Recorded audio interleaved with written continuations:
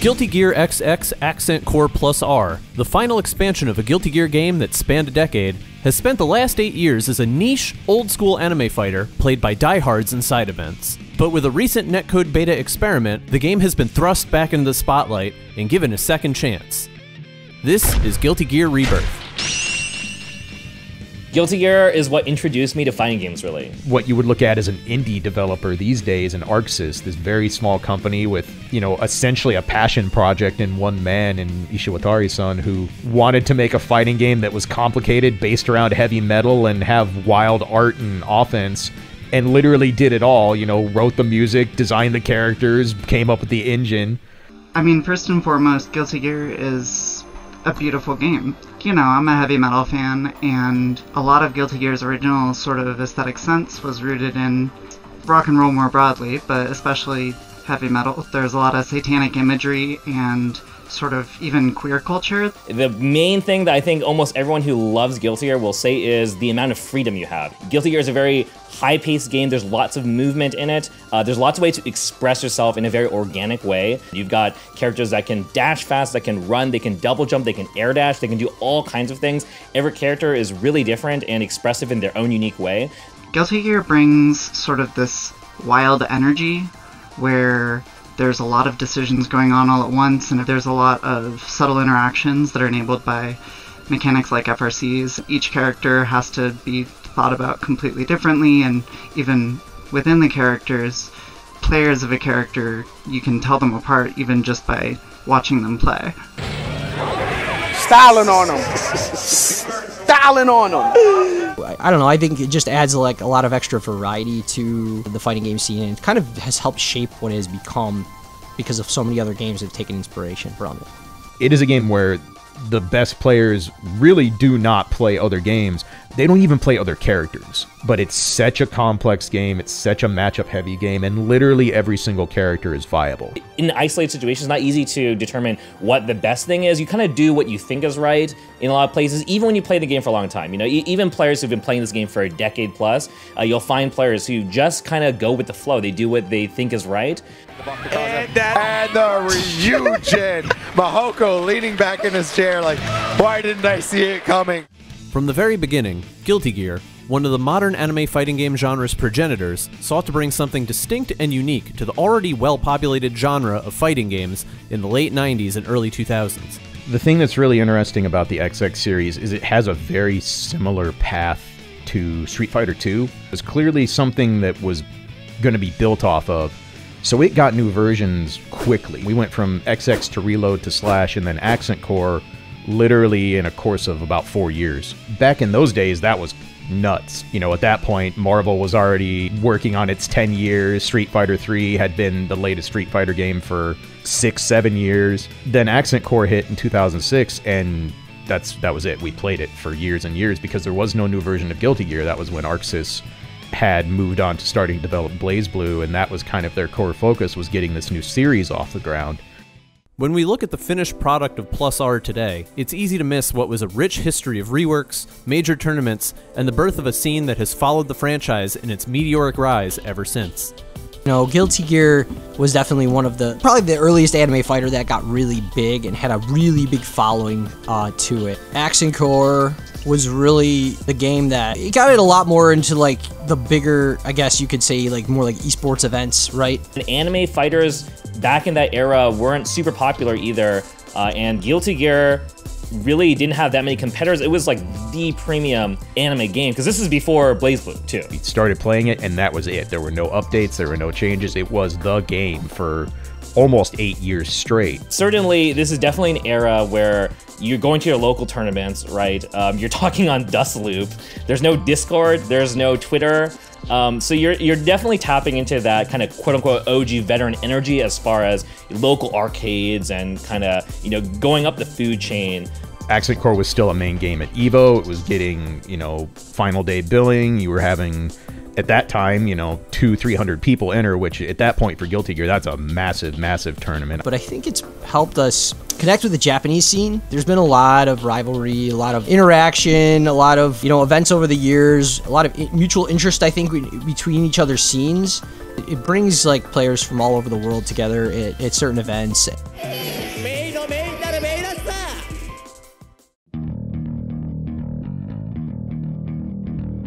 Accent Core was the premier Guilty Gear game from 2007 up until late 2012, when the developer released Plus R, an expansion that fundamentally changed Guilty Gear XX once again.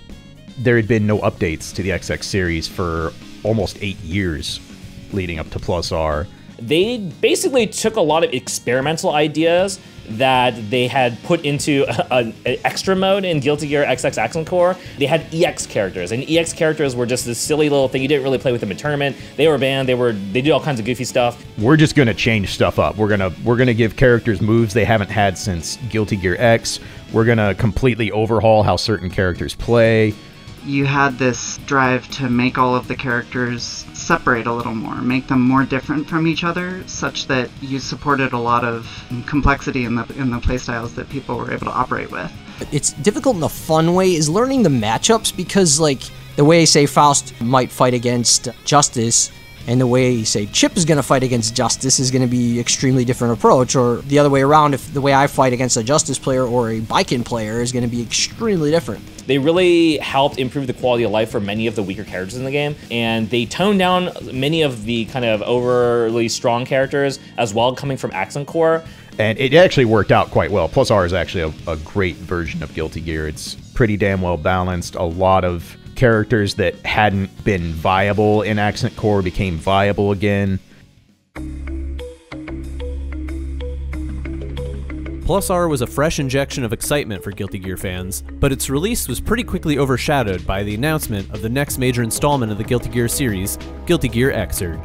When you had Xrd on the horizon, it was kind of hard to have the same level of hype we would have if it would have been a new version back when there was no new series even on the radar coming out. It very much felt like an inevitability of, this is great, it's just enough to keep us entertained and busy until this new amazing title is about to drop in our laps. There was a lot of ambiguity. It was really close together. The American release, the console release of Plus R came out. There was ambiguity as to whether we'd keep running both games or whether there'd be a community split. With Xrd coming out, you know, you're moving over to these next-gen systems. You have this new engine that looks absolutely stunning. You know, we kind of take for granted what ArcSys does with its animations and its ability to make 3D games look and play like 2D games. I think you'll find a lot of people, including Japanese players, including people from all around the world, who were on that same kind of mindset that, you know, Xrd is coming out, it's a new version of the game, I'm gonna play Xrd, and then you play Xrd and you stick with it, and it was competitive, it got a lot of support, it was a good game. Well, it's really hard to juggle multiple versions of the same game. Some characters are just completely different, things are very different. You can't really go back and forth. While there were a couple of people who stuck to it and competed the whole time, a lot of the scene moved over to Xrd because, you know, it's super pretty and brought in a lot of new people. You know, you went from every Guilty Gear player at a major entering Plus R to everyone's entering Xrd and maybe a third of the players are still entering Plus R. And we had the World Tour, we had Xrd at EVO.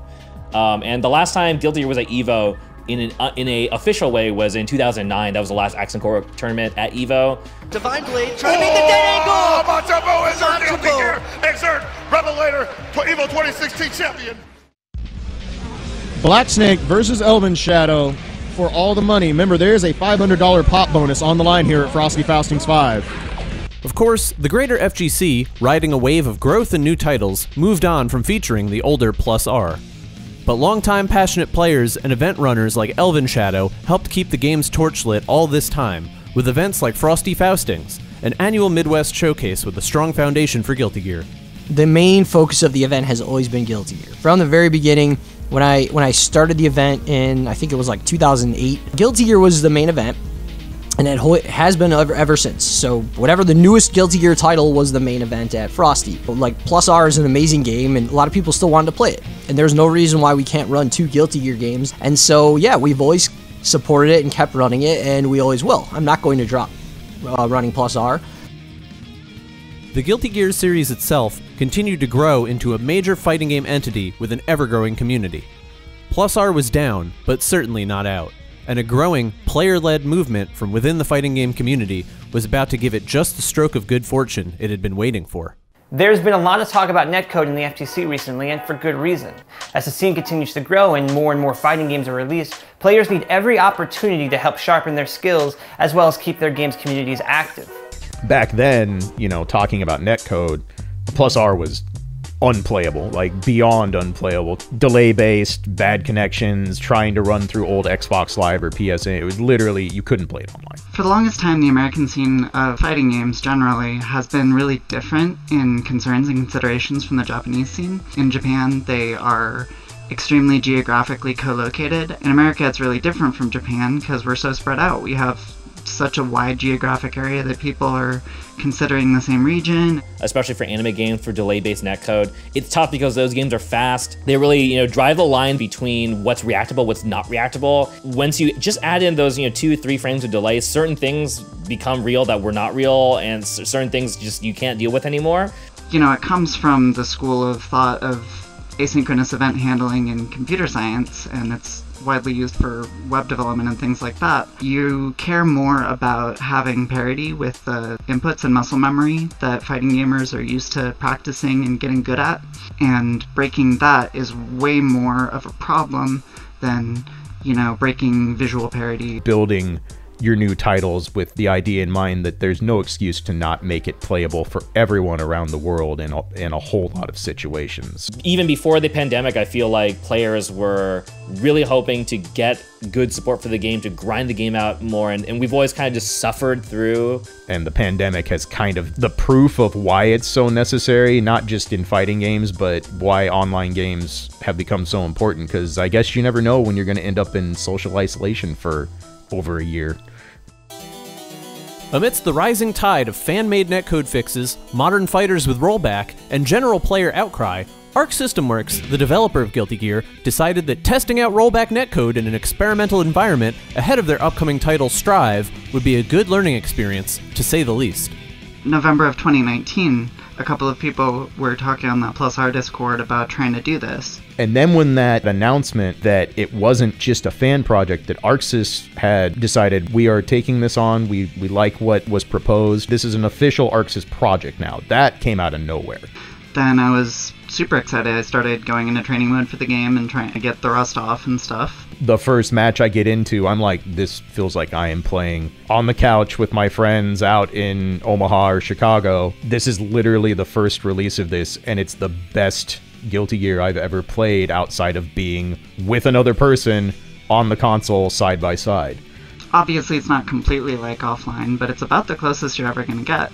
And I say that from a technical perspective. I've implemented rollback netcode myself. Once I saw how much people wanted to play it again, it really made me super hyped to just go all in on this game now. I can't pass up this flawless online experience. Now I'm all in on it, and I've been doing so well, and I'm just having a great time entering 3-4 tournaments a week now. I think it was the first or second night they said it had the largest concurrent player base of any ArcSys game on Steam in history. If that doesn't tell you the power of rollback netcode, I don't know what does. Everyone all over the country can compete all at once from the comfort of their own home. The renewed interest in the game because of that has driven a lot more people in, and it's just crazy to be in a tournament this big. I don't think I ever have. The fact that people were giving this game a legitimate shot just because suddenly you had really easy access, that was just the dopest thing to see. Yeah, I'm just really happy that the game is getting kind of another shot, another revitalization. After the initial influx of players for the netcode beta, the Plus R scene found themselves with more than just a quick spotlight. They had the telltale signs of a growing community once again. There's new people coming into the scene. We've got people interested in learning the game. We've got people I haven't seen in 10, 15 years coming back. You had tons of people who hadn't really played Guilty before. Watching them learn the game and enjoy it was a blast. I was in Super Noon's chat all the time back then, Leffen as well. We had Sage Jam learning the game. It was just really cool to see all these people coming out and trying the game. Players who'd never played or really paid much attention to Guilty Gear are in the same situation as the rest of us. We're stuck at home, there's nothing to do. I can actually learn this game. I can play real players. I can get some feedback. We had beginner tournaments coming up. We had huge tournaments, huge online tournaments with hundreds of people. It was nonsensical numbers. I am very excited when I open a lobby and I jump in a lobby and I see someone who is literally trying to get their 6th win out of 700 games. That to me is the most encouraging sign you can see. Good evening, friends. Welcome back to the main event of Frosty Faustings 13, the online edition. We are at the top 8 for Guilty Gear Accent Core Plus R, the biggest Plus R tournament ever held. And it's all thanks to Rollback Netcode, our Lord and Savior here in 2021. We just finished running Frosty Faustings online 13 online, whatever. Turned out way bigger than we were originally thinking. Like, first we had registration at 256 and it capped like in a couple days. It was really fast. So we got more staff, more volunteers, more people to help us. Then we raised the cap to 512 and we ended up with about 458 players or something like that after registration closed. The highest record was like about just under 450 or something prior to that for a beginners tournament for the beta that actually happened a few months prior to that. Hopefully someone can beat us because I want to see even bigger ones so I can try and one-up them again. Like many legacy games, Plus R is not considered easy. Fortunately for this community, there is a massive trove of data, forum posts, and instructional content, all more accessible than ever before on the modern internet to speed up the learning process for any newcomers. It's actually really crazy to me to see people who are new to the game learn at such a ridiculous speed because of resources available now with community, with people you can ask questions of, and you can grind out games with people at your level. I think that the commentary and all the content that people produce is more focused around teaching people the game, encouraging them. But people who've never touched Guilty Gear before have gone to a place that's taken older players, you know, back in the 2006, 2007 era, years to get to. I think it's not that hard to get into as long as you're just willing to kind of stick with it a little bit. And once you get over that initial hurdle, you start feeling amazing when you land stuff. You convert like crazy stuff off hits and just you get like sick Oki mix-ups. Like, it's just a great feeling, and I think the better you get and the more you play it, the more rewarding it is. Just like universal praise for what this is. This netcode is good. Everybody's enjoying playing it. Everyone is super positive about the game right now. That's not easy to do with any fighting game, but especially games like Guilty Gear that are known for having extremely grimy, extremely oppressive characters and offense and general gameplay. It's my favorite version of the game. I've been playing it under the assumption that I'm gonna basically play it until my hands break. I really do think it is similar to games like Melee and Third Strike, games that, you know, stand the test of time, games that you can look to and play and they still feel fresh now.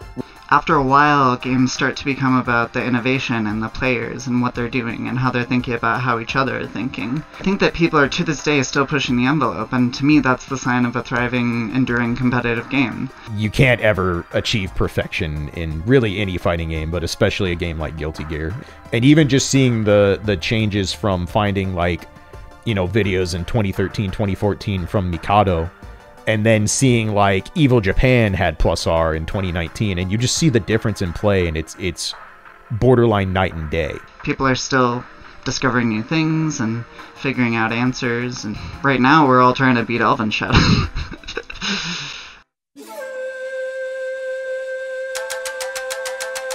Much like last time, Plus R's sudden success is, by design, meant as an appetizer before a major new Guilty Gear release. But things are different now. 2021's Guilty Gear Strive and 2012's Plus R appear to serve such different purposes that the future of each game can be independent and positive. I think that there are definitely some more road bumps and hurdles ahead of us because Guilty Gear Strive is coming out this year. Plus R may continue to dwindle because it is an older game, it is a very high demanding game, and you have this very, very shiny new toy about to drop in Guilty Gear Strive. Arc System Works is going to go all in on the promotion of Strive. A lot of people are really excited about it, but I think that they're trying new things and it'll be really interesting, and I think that they're going for kind of a more mainstream appeal. It's definitely designed to be a new experience. The devs even said that they're trying not to cater to the old players or give them an inherent advantage off from the start. I agree with that. I don't feel very powerful when I play that game. Like, I don't feel like my, 18 years of competitive Guilty Gear experience helped me that much. Strive is going to be a very different Guilty Gear, not just from XX, but from Xrd itself. And I think they're going to be so different that a game like Plus R can actually exist in harmony alongside it. I definitely think that the Plus R scene can still grow because we have access to such a huge array of tools now. As people are getting better at running tournaments, the situation we're in now has really forced us to be experts at running online events. Well, for one, Match Arena has been really great because Since we haven't had the ability to have pay-to-enter tournaments like with the traditional brackets where there's a little more prize money, you know, we now have Match Arena, which has been a huge support for all the Plus R tournaments. What we need to do to maintain a large player base is keep our community like welcoming to everybody and just try and be like, you know, open to new players regardless of like who they are, where they come from. My hope is that both that and obviously Strive continue to have enough interest and success through the rest of the pandemic that hopefully next year we can start really seeing these games shine on the brightest stages at these major events with full production, full commentary, you know, the crowd cheering and going off, getting hype. ARC, you know, did a great job hiring French Caliburst and all those guys to put all those changes in for the netcode and the training mode buffs and the take control feature from playback. That's like the coolest thing I've seen put into a fighting game to help you learn how to play. Frosty will always run it. I hope other events continue to run it too. And hopefully ARC can throw us a bone and give us a PS4 port so that we can run offline events a little easier with the same quality they brought us with this great PC version. In the end, Plus R has given its die-hard players the greatest gifts any fighting game can give. Community, friendship, beautiful moments, and so much more. Competitive things are really different from other kinds of things because you're working against another human. You're having a conversation with their mind. You're trying to make them fail and they're trying to make you fail. So many unique interactions with other people that I would never have if I weren't striving to knock them out of the tournament. And also this creates a deep kind of friendship that I have with some people that you just can't have any other way. It makes me feel like alive and it gives me a rush, and like winning a tournament is such a good feeling. Even if you lose, just knowing you played well when you did, and just the community's great. Like so many of my friends that I've met are through the Guilty Gear scene. And there's tons of other games I love as well, but Guilty Gear really will always have something for me that no other game can truly match. It really is the single most important game of my life, and I don't see myself ever moving away from it. I'm sure there'll be a time where my old man hands can't allow me to actually remotely be competitive anymore, but I've loved doing commentary for this game for the past, 6, 7, 8 years. I'm just going to keep doing it as long as the people who want to play it are people I enjoy playing it with, and then there's a strong, healthy scene, and I'll do my best to help keep it alive. All right, well, put on your clown shoes and play Guilty Gear.